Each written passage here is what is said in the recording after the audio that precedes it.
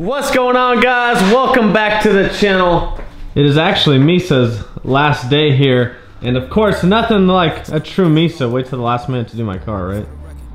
I'm just trying to follow in Kev's footsteps. So part of the other present Kennedy got for me, so she did surprise me. Well, she kind of surprised me with the roof, but she told me she was gonna do it. And she also is gonna have Misa tint the rear taillights and then the front headlights as well, which if you guys don't know, my other front light has always had a small crack in it. So hopefully it'll hide that now and you guys won't see that anymore.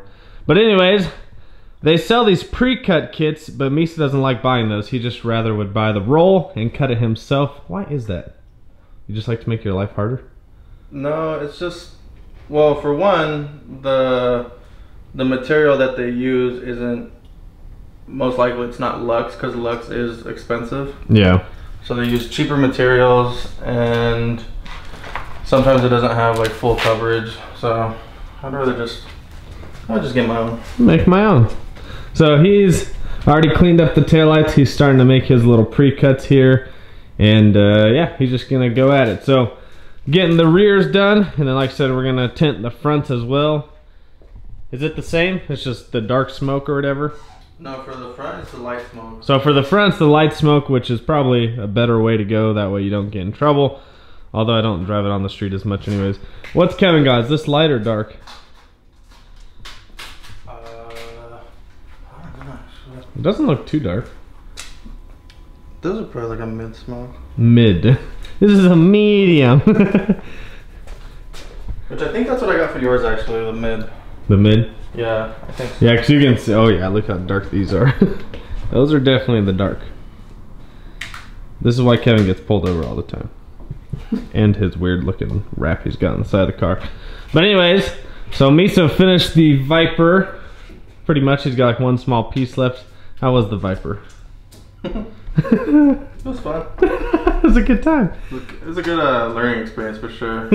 It's something different. You guys won't see it yet, but you'll probably see it whenever Kevin makes a video on it. I'd love to show you guys. Trust me, I really want to show you, but I can't. I just can't. So, also today what I'll be doing is hopefully fixing the leak on the transmission pan. We get the car jacked up, pull the pan. I think I'm gonna go do that at Joseph's actually later today. We're gonna pull the pan, see if we can fix that, and have some sweet. I can't believe Ken didn't like keep this a secret for long at all. No, she blew it in like 5 seconds. She's like, hey, by the way, I got something to tell you. Or did she tell you she watched the Breaking Bad movie without you?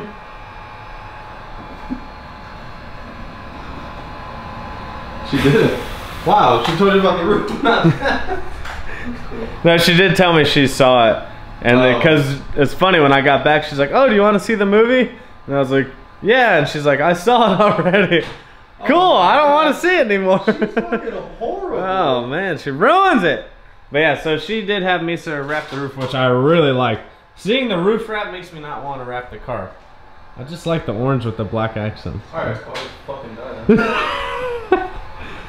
I don't know. It's hard to say. I like the color. And the color I'm gonna wrap the car is way different. This is like a bright color. The other one's more neutral. Alright guys, so there is the finished product. Wrapped the front headlights. We still need to do the fog lights actually, but did the front headlights. We had a lighter smoke, but it didn't look very good. So we did the darker smoke on the front as well as the rear.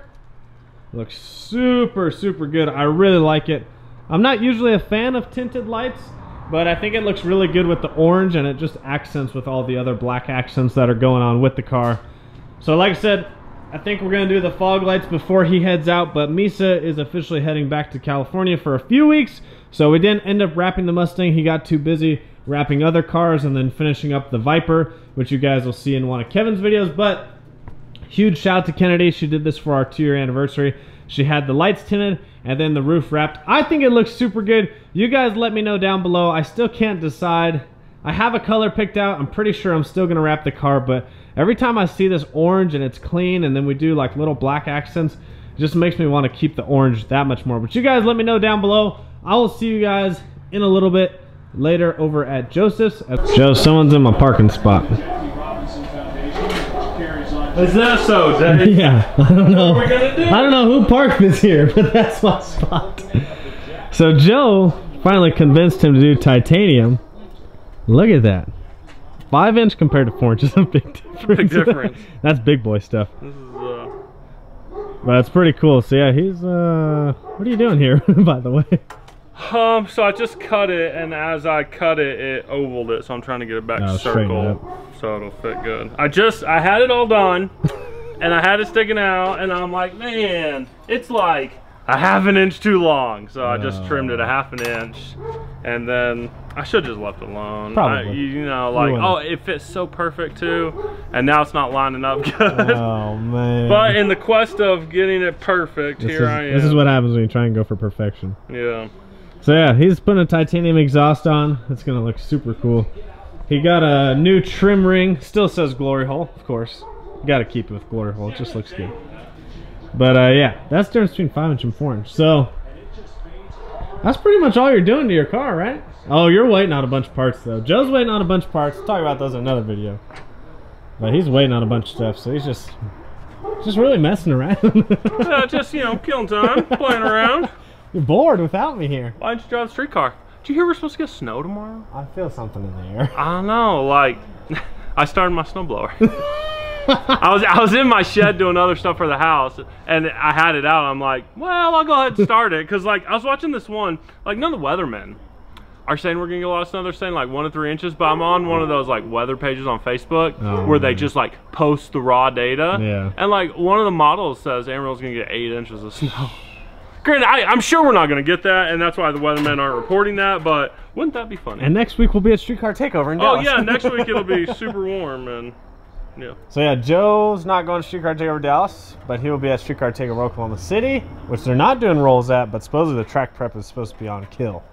Kill. Like radial prep or just good prep? Well, they're bringing in a third-party company. It's going to be legit. So it's pretty good prep at Oklahoma City. Joe has obviously a good chance of winning. I don't, because I have to be in the same class. They need to fix their classes. Yeah, their classes aren't bad. Yeah, like so it goes from Street Racer Mild, which is a 950 cap, and then it goes Street Racer Open, which is like Joseph. No, not even. And even faster people. I don't plan on winning the Street Racer class this time because there's like 4 guys that are going for 690s there. So yeah, they go from 950s to 690s. Bottom 7. Makes sense. It's like 950 at 150, 690 at 200. The record's what, 716 now? 714, 76. Yeah, Derek Kelly owns the record, but there's like 4 guys that are trying to do it this time. They all want to make the cruise and run a 690 streetcar style before the year end. See, and all the cars that are in that mild, like 950, they're all probably 8-second cable cars. They're sandbagging. Yeah, they're just turning it down. Yeah, and I don't want to do that because I'm trying to make some actual quarter-mile hits. So I probably won't do that great at Streetcar Takeover, but I'm just really there to make some quarter-mile hits. Yeah, plus that's the thing is like you'll be able to break your personal best and maybe a record there because the prep's going to be insane. The air's going to be good. So Dallas, we'll see what happens. Dallas, I've heard their prep ain't the best. Yeah. They have the capability to buy a loaf. I will PayPal someone $10 if they get that joke.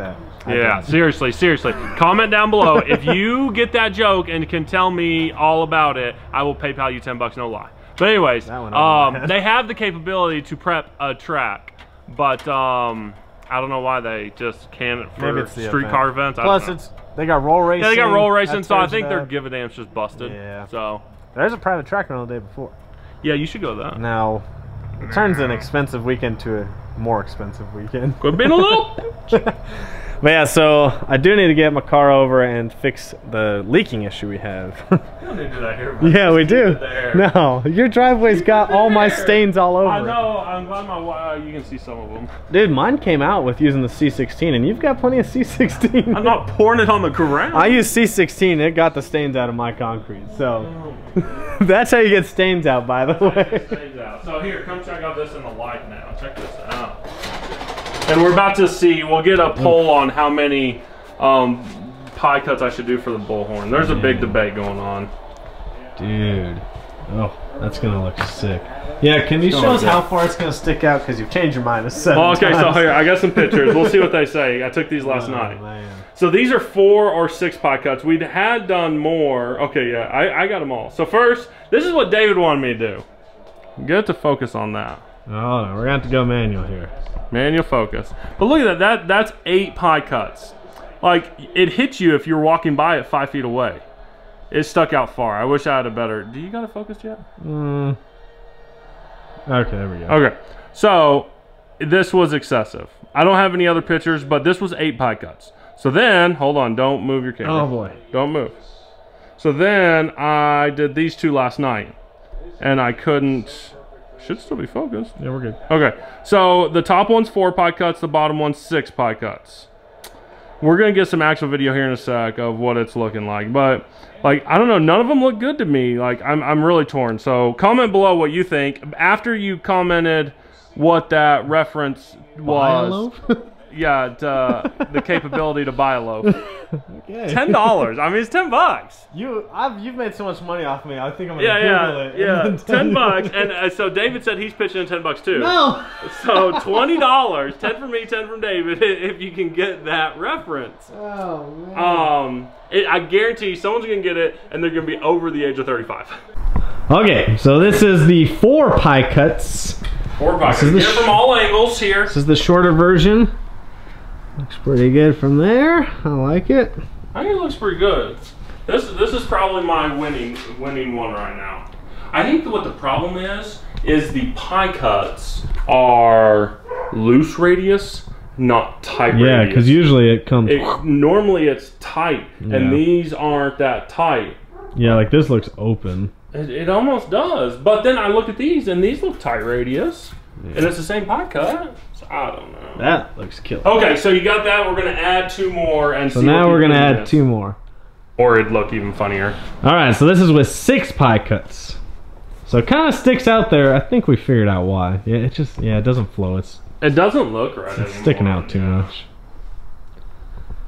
Yeah, but you guys let us know down below what you think. Joe's literally been thinking about this for 3 nights in a row. He can't decide. Yeah, I can't decide. And like, I thought I'd fab the rest while I was wasting time, and I still don't have to decide right this. Like, I'm gonna start welding all these. Yeah, he's got plenty of. So I still got several days to make them mine. But yeah, no, I'm still. See, and like, should I add more? Does it need to be turned up more? I think that angle's about right. Yeah. See, because from right here, I'm like, man, it's pretty cool. The more welds, the better. But man, from the front, it sticks out way too much. Yeah, and that's not even. We had 2 more on it the other night when we were messing with it.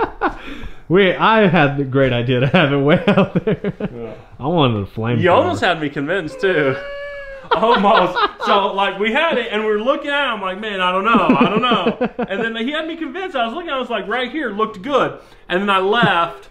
And then that morning I forgot something. I had to come right back, and I opened the garage and I saw it, and I'm like, oh, absolutely not. That is the stupidest thing in the world. It looked like what I actually say would get this whole thing demonetized. It looked like an elephant husk or something. It did not look good. So you guys let us know down below, the longer or the shorter.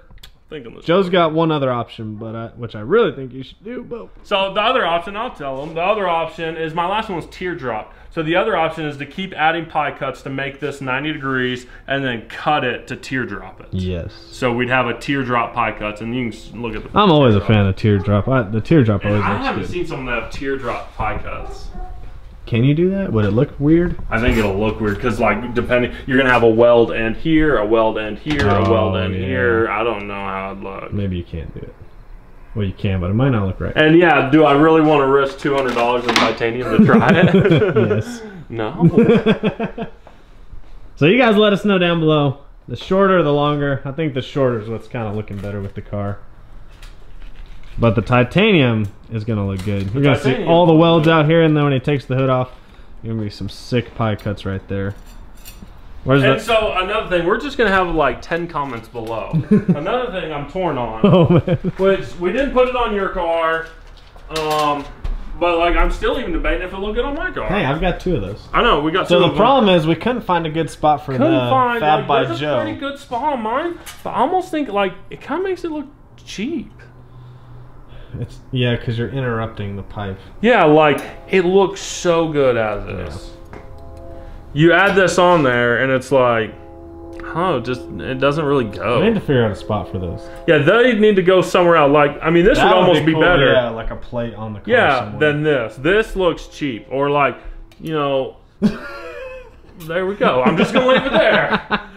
Looks good. Can we tack that on there? It'll be fine. But yeah, I think maybe a plate, kind of like how they put plates on like the firewalls. Yeah, that does look good. That looks good. Yeah, that looks good. No, the 4 is definitely the one. And it did stick out half an inch farther. Like, I wanted to curve it and get it closer here. Yeah. I like how this looks. That looks good. Yeah. The titanium's going to look good. Did you weigh it? I haven't weighed it. I should take it off right now and put it on the scale. Very interesting. It's going to be, what'd you say, a third of it? Half of it? Well. No, it's a third of stainless, right? Yeah, close. So it's 40% of stainless, so a little more than a third. So aluminum's supposed to be 50% of stainless, and titanium's 40% of stainless. So my aluminum one weighs 4.5 pounds. So in theory, this one's gonna weigh 4 even. Like, I definitely didn't do this for. You're not spending $700 to save half a pound. This is for the cool factor. This was not $700. That's not. It's a little more. That's how you really kick someone when they're return it. I'd really like for you to move this car, though. I don't know why it's sitting there. It's because it's supposed to snow tomorrow. Oh, okay. So I need it warm for me tomorrow morning. Ain't that nice? My wife parks outside. So you guys comment down below. Comment if you know what bio. She's got remote start, by the way. She'll be fine. And she chose to park outside. We have a basement in the house, and she wanted the basement, and that was our arrangement. It was like, hey, I'll take the whole garage. You can have the basement. It's pretty fair trade. And that's how. Guys, comment down below if we should knock this wall down. No more commenting. No one's gonna watch this video. Comment down below. No, yeah. So at one point, see how I got a cubby hole right here? We're knocking this sucker down. Yeah, so at one point, we talked about this wall right here. This is just our backyard, and we just use it for trash right there. There's nothing there. So at one point, I wanted to knock down this wall and move it so my garage was this big all the way down. Yes. But if you're a general contractor in Amarillo, Texas, call me. But this is not the same level. How would that work? Did you have to make this higher? Huh? What? Did you have to bring that level up? I don't know. Well, I'm not going to put a car over here. Where am I supposed to park? I don't know. What's going on here? Alright guys, so we are back at the house. Misa ended up not having time to wrap the fog lights, so I'm actually going to wrap these. I tried wrapping them with the bumper on, and it was just an ultimate fail. The reason why is because it's really hard to like tuck it because the bumper is like touching the fog light there. So I finally took the bumper off and remove the fog light, so then I'll remove that one. It should be a lot easier to wrap, and then this way you can carry the tint over and not have to worry about having like super clean cuts because the bumper will cover it like right here and then right on the edge over there. So I'm gonna clean these down with some rubbing alcohol. We're using some Lux tint film that we have left over from doing the headlights and the taillights, which looks super good. And if it doesn't turn out that good, I'll just take it off and have Misa finish it when he gets back. But he didn't have time to actually finish up the fog lights, so we're gonna attempt them. All right, so I was trying to use some of the scraps to use the matching dark film, but we're out of scraps. So we're just gonna use some of the light gray smoke. That way it's got somewhat of a tint to it. It won't match perfectly, but at least it'll have somewhat of a tint to it. And we've got plenty of these to go through.